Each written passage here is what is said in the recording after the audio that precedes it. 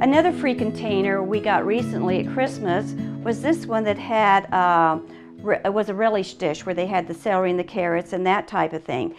It came with the lid, which you could use the lid separately for all types of things, different things to in your craft room, sewing room once again.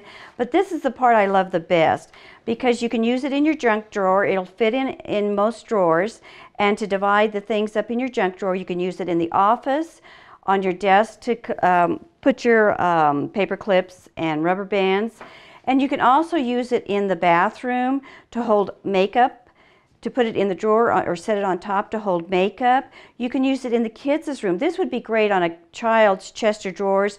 All those little marbles and little bouncy balls and that type of thing that they have, you can have them keep those odds and end little things in there.